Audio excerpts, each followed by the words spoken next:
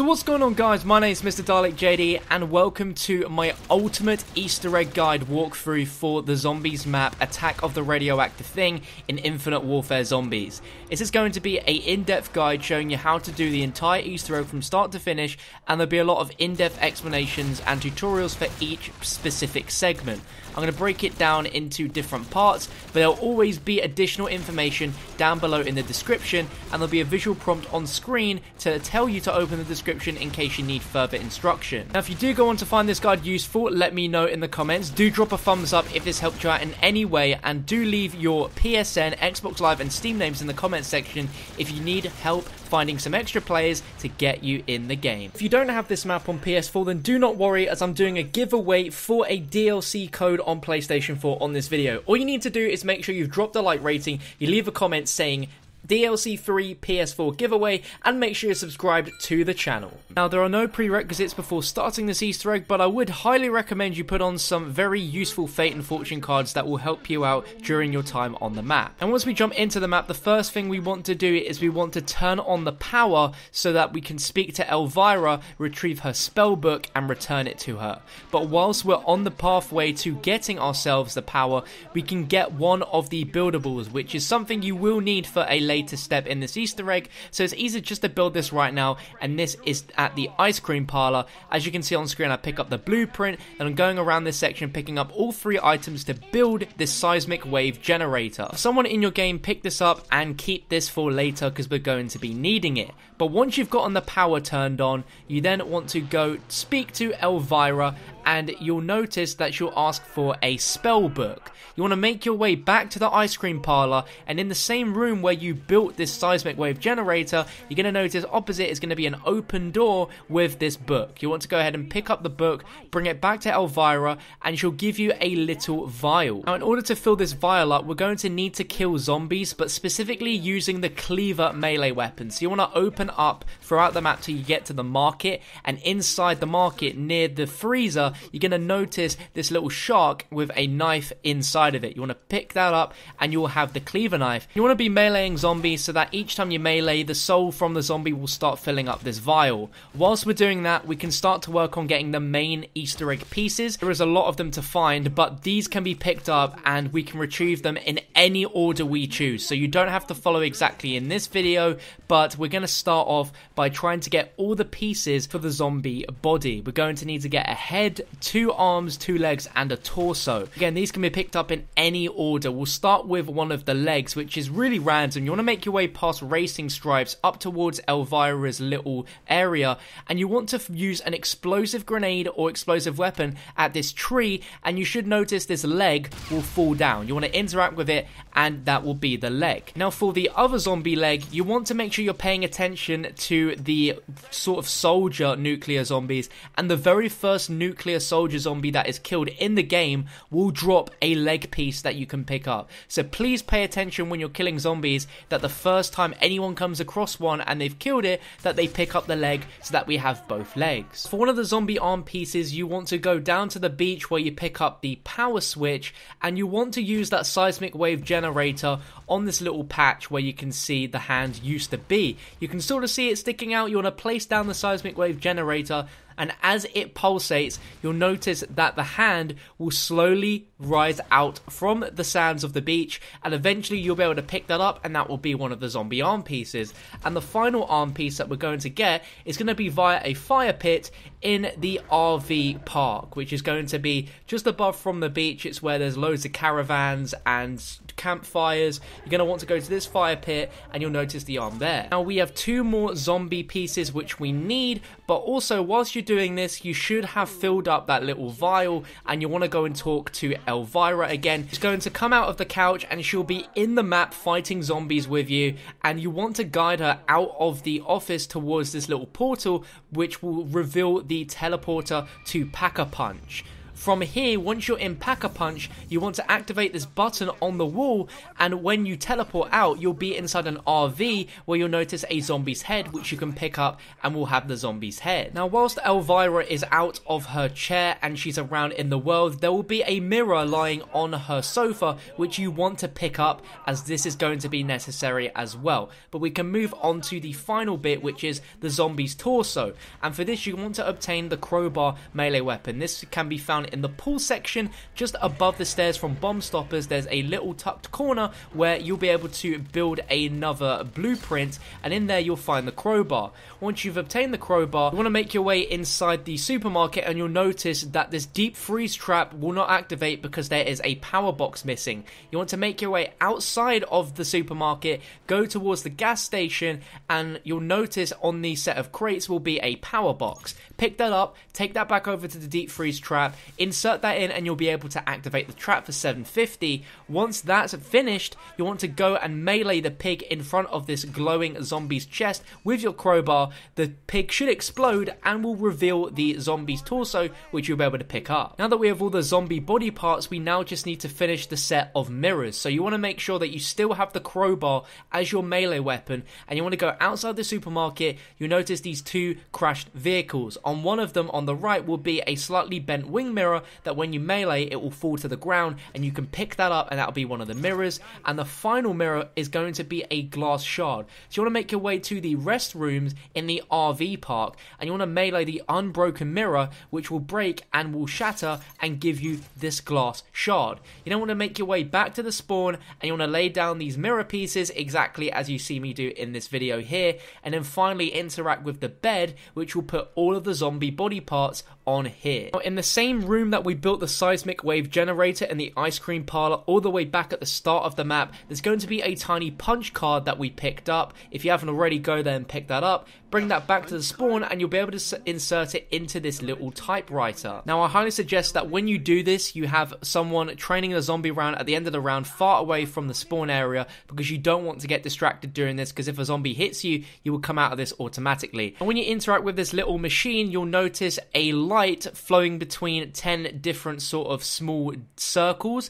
What you need to do is you need to use trial and error to activate this at a certain time to reveal a number on this little monitor in front of it. It's going to be a 5-digit number, and this will involve trial and error and you remembering exactly where you interacted with the digit for the number to appear. So essentially on this machine there are 10 little small circles, and your little LED light will flash from left to right on any of these, and you need to remember the exact position of the light it was in for you to get these numbers, and this will take quite a while of trial and error, so don't expect to get this on your first go. But when you finally get it, like I did, you'll notice that you can interact with the machine slightly to the right. It will be lit up yellow, and this little mini death ray will shoot at the zombie body, and it will actually turn it into a full-fledged zombie.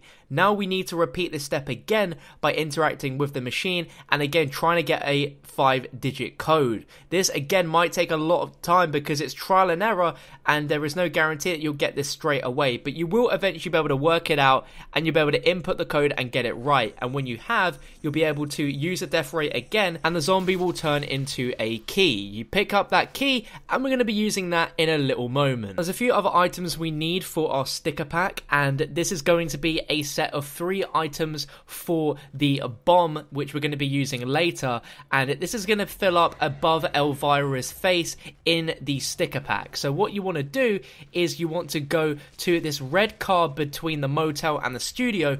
Prone under the car, you'll notice this item will be there. There's going to be another item at the end of the stream below the bridge. Then from Racing Stripes towards Elvira's studio, this part will be behind a gate. You interact with it, and that will be all of those parts. Now finally, we need to fill up our sticker pack by getting the nuclear codes. Now for this step, you want to obtain a crowbar, and you'll be looking under the desk in the back of the beachside market where the safe is, and you're going to notice hanging off this desk will be a small blue piece of paper with 4 numbers. This will randomize every game, but in our game it was 2969. Now there's going to be 4 pressure gauges around the map, and you want to match the pressure gauges with the numbers using the crowbar. Now it does not matter which pressure gauge has what number, as long as all 4 around the map have the numbers that correlate to the piece of paper by the safe. So no particular order, we're going to start with the pressure gauge, which is going to be behind a shack at the power station. So as you can see, you just watch the little dial on it rise or fall, and I match that with the number 2, so it's bang on 2.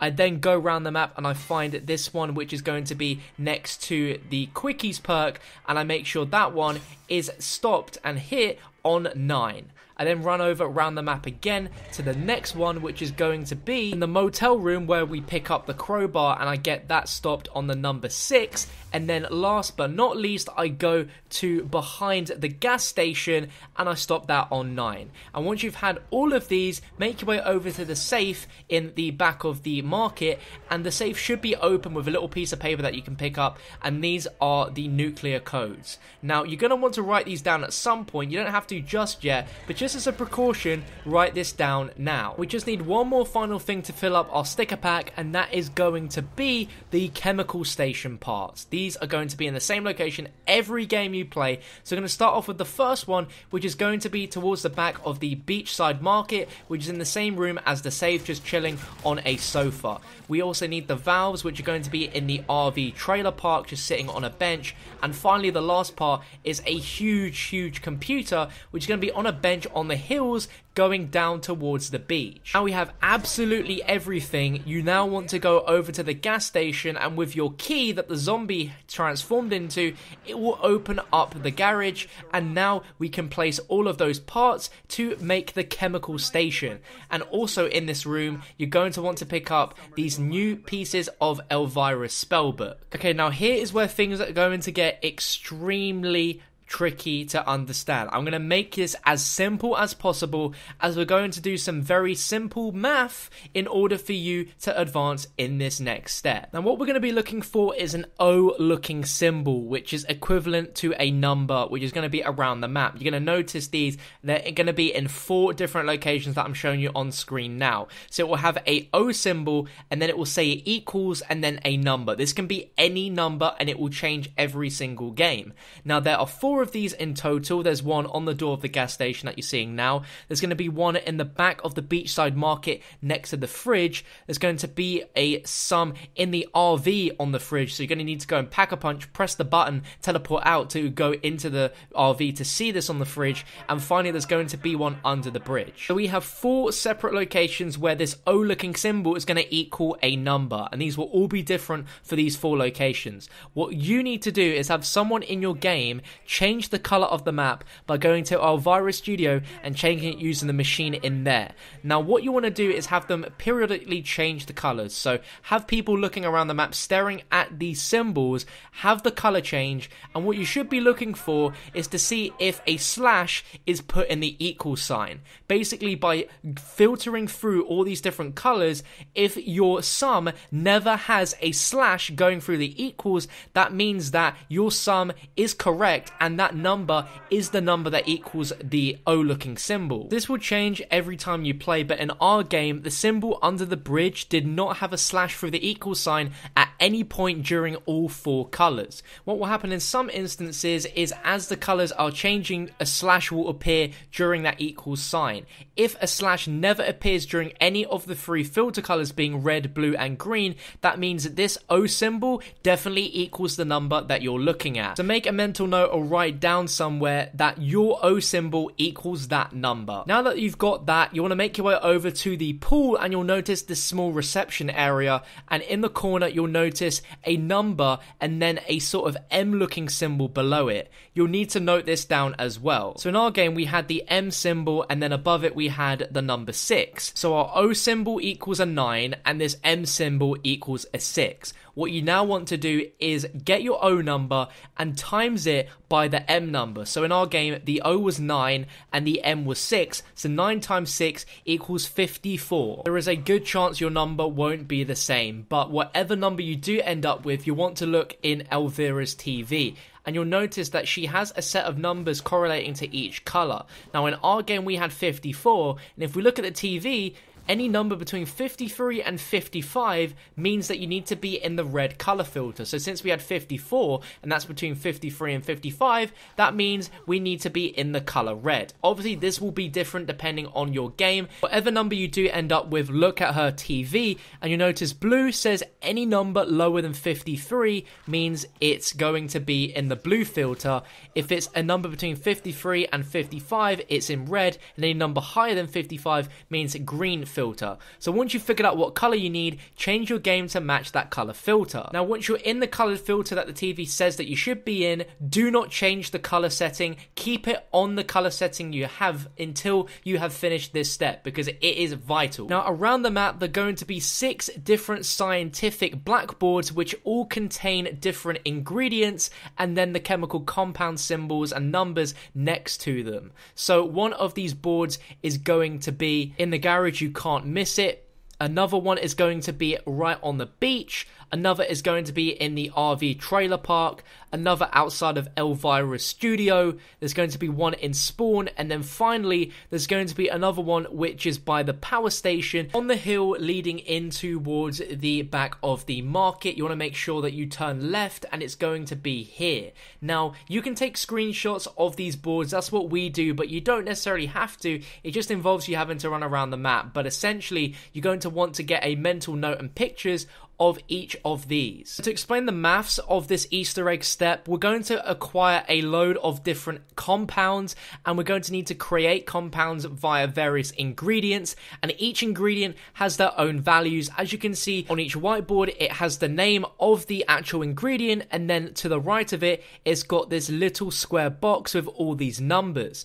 What we need to do, and what you need to do in your game whilst you're in this color filter, is take down what the top number and then the left number of each ingredient is. So say for example, we needed to make something which involved needing plant food. We know that on the board here, plant food has 9 and 2, that being the top number 9 and then the left one being 2. Each of these you only need to add the number on the top and the number on the left. I won't confuse you too much with that because we're not going to need to explain that just yet. What you now want to do around the map is you want to go and find these little radio boxes. There's going to be one in the motel reception, there's going to be one behind the gas station, there's going to be one along the beach leading towards the RV trailer park, there's going to be another one in the power station, there's also going to be one in Elvira's studio on a chair. What you need to do is listen to these radios and listen to Dr. Bright explaining what chemicals work with the nuke, and he's going to mention in particular on one radio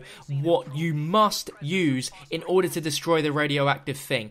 This guy is going to talk a lot, but you need to listen specifically to when he mentions on the exact elemental compound that he says will destroy the radioactive thing. This is the key to this step. A lot of people get confused because he mentions a lot of things that you can create, but you need to listen and only pay attention to what he says he knows will be able to destroy the radioactive thing. So in our game, this radio was found by the power station. I do believe that if it were 1945 all over again, that 3,4-dinitroxymethylpropane would be the leading candidate to end this crisis of epic proportions.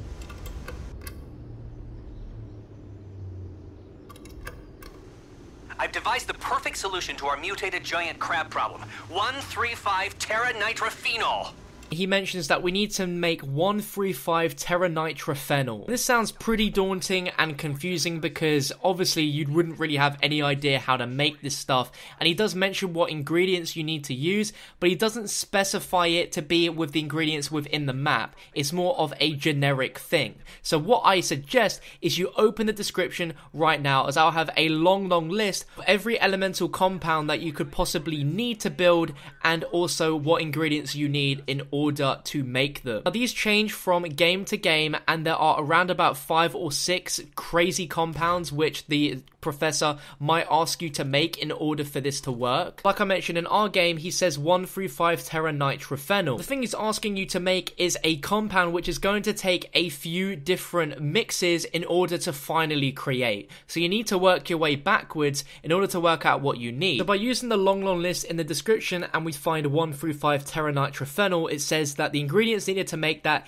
is detergent and phenyl sulfonic acid. Detergent is something which we can pick up straight away. away, but the phenyl sulfonic acid is another compound that we need to create via other ingredients. So let's work our way backwards. So to make phenyl sulfonic acid, we're going to need phenyl and drain opener. So again, phenyl is another compound which we need to create by blending other items. So then you work your way back again, and you see in the description again, it mentions how we make phenyl. So now we can finally start. Also in the description, I have a long list of every findable chemical on the map. There's 20 different findable chemicals, and you're going to be using at least a fair amount of them in order to complete this Easter egg. If you know where these parts are, then that's great, but if you need additional help in finding these parts and where they spawn, then just make sure you open that description. So for our particular game, we need to make phenol as the starting compound, which is a mix of wheel cleaner, motor oil, and insect repellent. So once we found all these items, we place them down on the mixing station. Now before we can do anything else, we need to do a little bit of maths. Now this is where all the boards around the map, when you were looking in the colored filter, come into play. Now the first ingredient we picked up was the wheel cleaner. So you want to go and look at your images that you took pictures of the little boards around the map,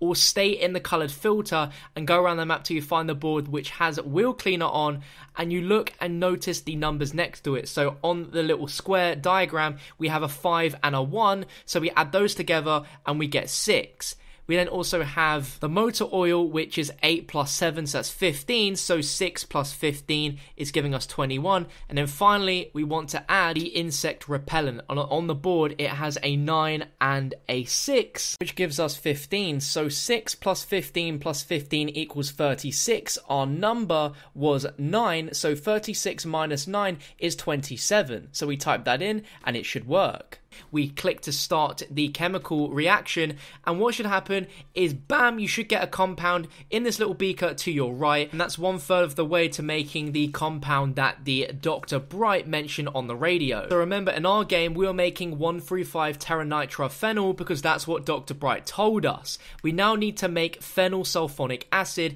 and that's a combination of the phenyl compound that we just made and drain opener. Once you've got those ingredients added onto the mixing station, you then want to look on the boards, and you want to find out what phenyl equals in the chemical diamond with the top and left numbers. For us, that was 8 plus 8, which is 16, and then minus 9, which gives you 7. So we typed in 7, and as you can see, the reaction was correct, and bam, we get given a new compound, which is phenyl sulfonic acid. Now, to finish the recipe and give us the 135 terranitrophenol that Dr. Bright told us, we then combine the phenyl sulfonic acid that we created with detergent. So by looking at the board, when we're in the color filter, the phenyl sulfonic acid on the chemical diamond top and left is a 8 and a 9. Add that together, gives us 17. Then for detergent, it's 8, so 17 plus 8 equals 25. And then what we do is we minus 9, which gave us 16. We type that in on the little chemical mixing station,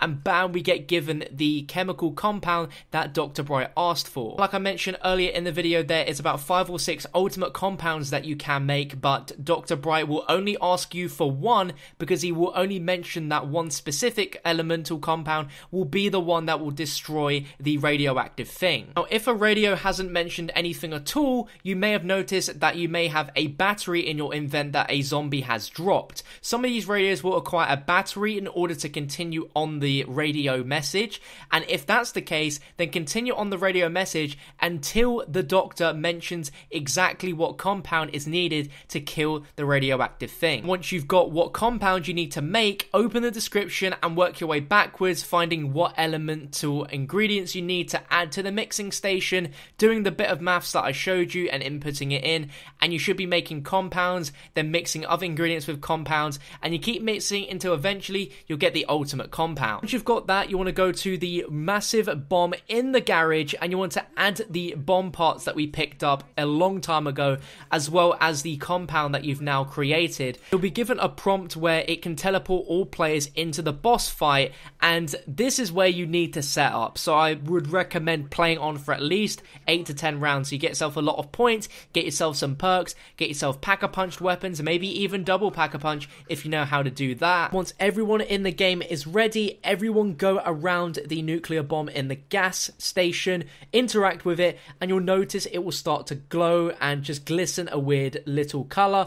Once that's done, every single one of you guys interact with the bomb and you'll be teleported into the beach boss fight itself. This boss fight works in 3 different stages, and I'll be explaining it as we go through each stage. Starting with stage 1, where you have to stand by the bomb as it's a payload. As you stand next to the bomb, it will slowly make its way down towards the beach near to the radioactive thing.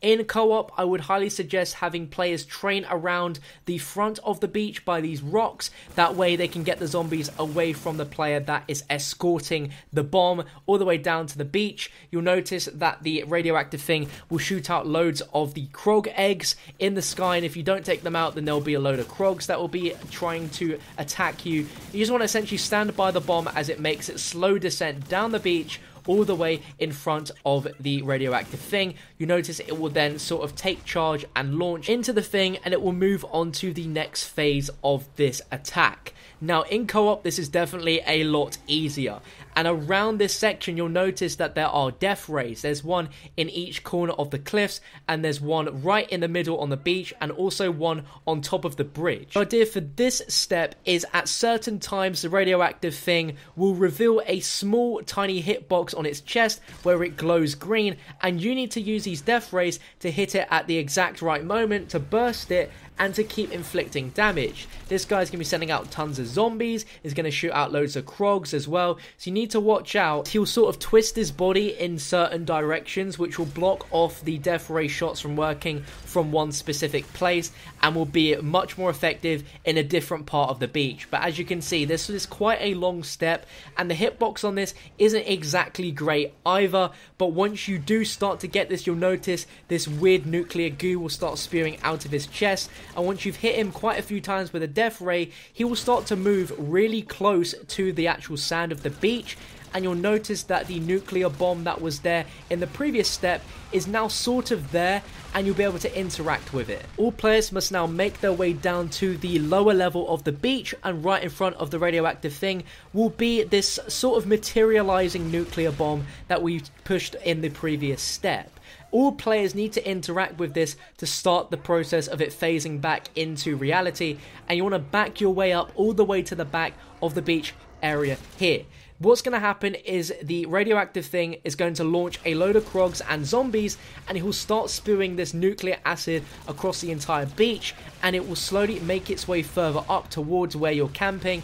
And this is going to be the crucial moment, because once it's shot out a fair amount of Krogs and it's filled up with acid all over the beach, it's going to launch a laser maze. Now what you need to do is all players need to traverse through this laser maze and get to the nuclear bomb before the timer ticks down on screen.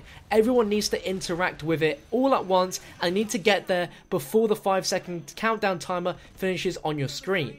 If you do this and you manage to be successful, you'll be teleported inside the belly of the radioactive thing. And remember that bomb code I told you to note down earlier in the video? You won't be able to press back to look at it, but you're going to need to type in the bomb code that you had in your sticker pack. If all players type this in correctly within the certain time limit, then that will be the end of the Easter egg. But as you can see here, I failed, unfortunately, and we get thrown back in, and we just have to repeat the step again. So the best way to traverse these lasers is as soon as you see the mist appear, you want to start to crouch, move forwards, the laser above you, you'll be able to go under. Then it's a simple case of jumping and sliding to make your way and traversing across these lasers as quickly as possible. This pathway on the right seems to be the best way for at least me and my experience anyway, to be able to get past all these lasers and get to the bomb before the timer even starts ticking down. But once all players are there, they interact with the bomb and they input the code correctly, then bam, that will be the end of the Easter egg. You'll get the cutscene, you'll get the achievement and the piece of soul key, and that will be it. This is without a doubt the hardest Easter egg inside of Infinite Warfare Zombies, and maybe one of the hardest Easter eggs in Call of Duty Zombies ever, just because it involves a lot of maths, trial and and error, and almost in a way getting lucky. So I'd really recommend that when you go in that boss fight, you have some great fate and fortune cards such as perks ensured, so that if you go down, you'll get your perks when you get back up, and reanimated so you get instantly revived as well. But if you did find this guide useful in any way, shape or form, make sure you drop a thumbs up. I really would appreciate it, as I've been spending so much time playing this map, streaming it, trying to get the best strategies down to complete this Easter egg, and now I have the guide for you guys. If at any point you're struggling with any of the explanations for the steps within this guide, open the description. Like I mentioned, you'll see a written tutorial as well as everything you need to know about the elemental chemical step, involving all the chemical ingredients, their locations and spawns, as well as how to make every single compound that you may need, just in case Dr. Bright does mention the exact specific one that doesn't match what you saw in this video. But thank you so much for watching. Make sure to hit that subscribe button down below as well, and I'll catch you guys on another video very soon. A video very soon. A video very soon. A video very